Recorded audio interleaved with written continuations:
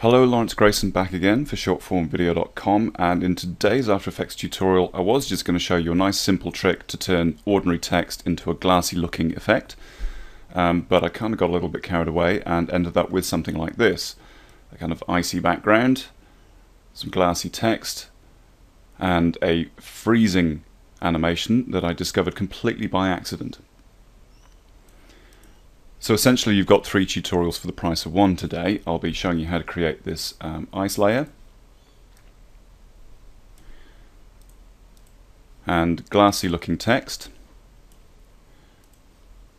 and a freeze effect on top. So that's enough chat, let's get cracking. As always, first thing to do is create yourself a new composition, and we'll call this frozen text. I'm using the 720p HD TV preset, which is 25 frames per second, and we're going with a duration of 10 seconds long, and just hit OK. Alright, so the first thing I'm going to create is our icy background. So to do that, we right click, create a new solid, pick a nice icy blue, and we'll call this ice background, and hit OK. Once your background color is in place, go to your Effects and Presets panel and find our old favorite, the 4-color gradient, and drag that onto the top. Now to get the default positions and colors closer to what you want, you can use the eyedropper and just click on the color of the background layer that you originally selected, and then just match the remaining 3 colors to that first color, and that way you can just play around in the same tonal area to give yourself some nice dark and highlight areas. And we'll just increase the blend just to soften them all off a bit, and maybe change the position of some to make it look a little bit more interesting. Okay, so that's 4-color gradient done. Next step is to go back to your Effects and Presets panel and find another old favorite, the fractal noise effect. Drag that onto your background layer. In the Effects and Presets panel, twirl down the Animation Presets menu and select the first Cinders preset. And this will give us this nicely animated, kind of crystalline white layer. Now, the first thing to note about this is that it's got a keyframe animation in it, so select your background layer and hit U to bring up the keyframes.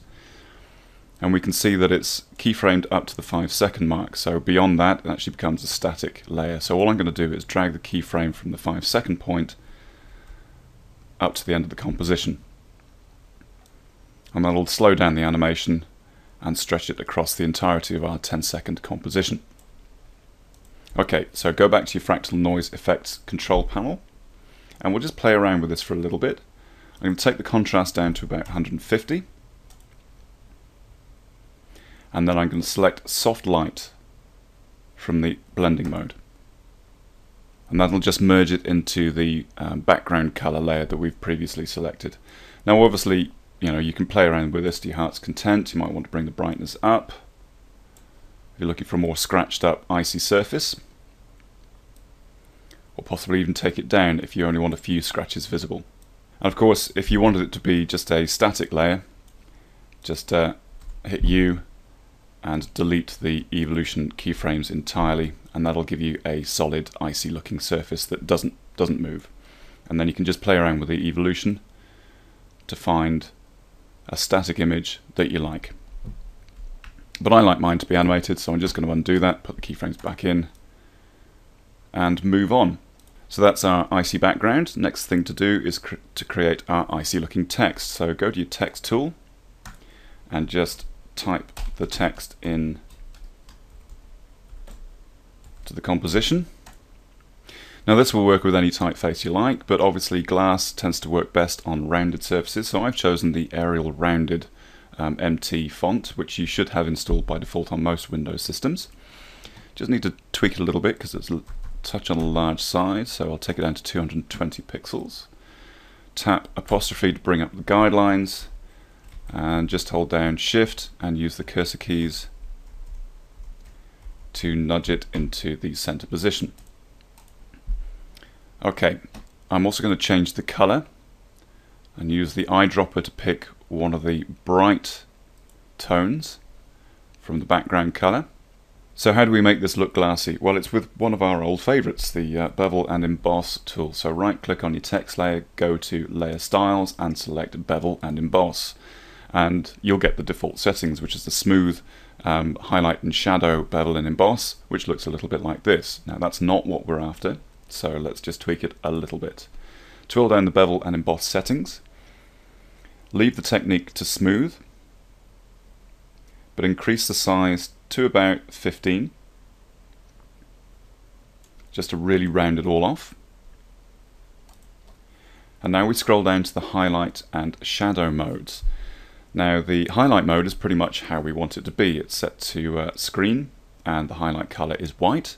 Now all we're going to do is repeat that for the shadow color. So essentially we've got highlights coming from both sides. So go to the shadow color and pick white, and then go to the shadow mode and select screen. And instantly you get this glassy, frosty looking text, which is a lot easier than using the conventional method, which is the CC Glass preset, and that tends to distort the text. This way we actually keep the dimensions of the text, which is pretty handy. I'm going to right click the text, go to blending mode and select soft light again. And that'll just let some of the background color show through, as well as some of this frosty detail, which you can see around this area here. So again, right click on your text layer, go to Layer Styles and select Outer Glow. Now the default settings for Outer Glow are a rather pale looking color. What we're going to do is use the eyedropper tool to pick one of the darker tones from the background. Change the blend mode from screen to color burn, and we'll increase the size to about 20 and drop the opacity right down. It's kind of like a drop shadow, but just all the way around the text. So that's probably good enough for a lot of projects, but there was one technique that, like I said, I found completely by accident, and I'm going to create that one now. It actually started off as a further technique for this text, so I'll run through both of them. What we're going to do is hit Ctrl and D to duplicate the text layer. Twill down the properties and just delete the layer styles because we just want the basic text. Go to the character color and select white. Then go to the pen tool and just draw a quick rough mask with some nice curvy bits cutting directly across the middle of your text layer. And when you just close that mask off, it gives us that horizon effect that you often see on 3D text. One thing you can do just to soften it up a bit is go to the mask feather and just maybe feather it by about 10 pixels. And that just finishes off our icy looking text, gives it that really nice frosty look. Okay, so final step, the accidental step. I'm going to duplicate the Mr. Freeze highlight horizon layer.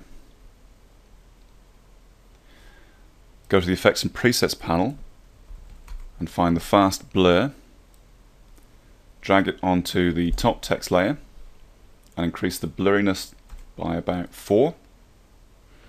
Then go back to your text layer, right click, go to blending mode and select luminescent pre-multiply.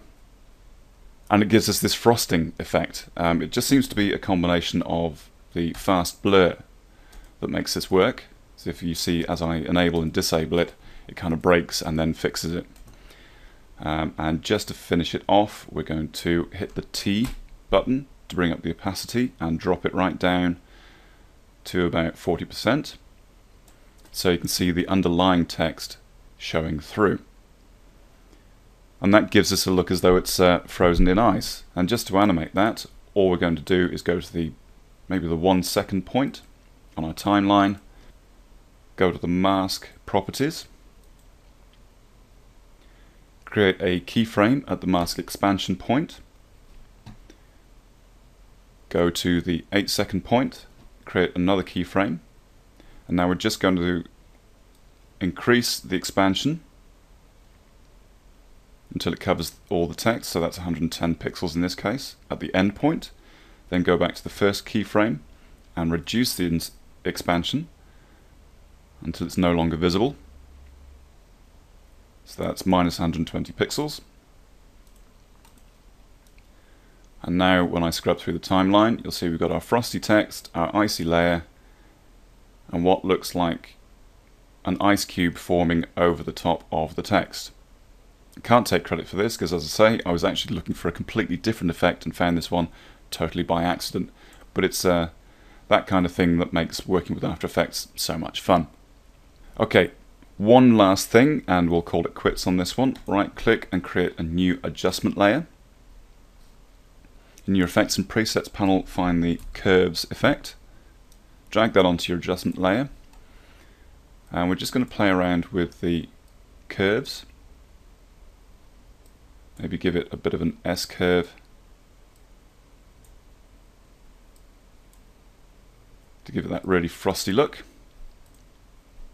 And finally, type CC Snow into your Effects and Presets panel and drag that one onto the top as well. Now if I just solo that, you can see the CC Snow effect is just a standard snowfall.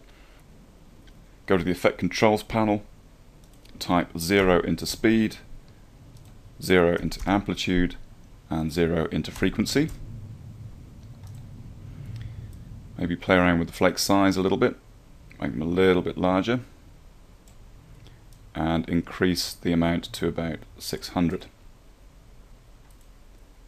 And that'll give it this subtle, icy, spotty layer. I might just drop the opacity down because it's a little too spotty. Down to about 15%. Okay, so there you have it, you're ready to render. And this is how it should look.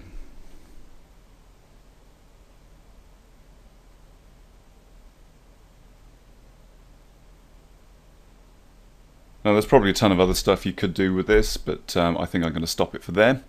As always, the project file for this can be found at my website at shortformvideo.com. So if you'd like to use this technique in your own projects, by all means follow the tute and add your own spin to it, or just grab the file from my website and use it wherever you like. Thanks for watching, and I'll see you next time.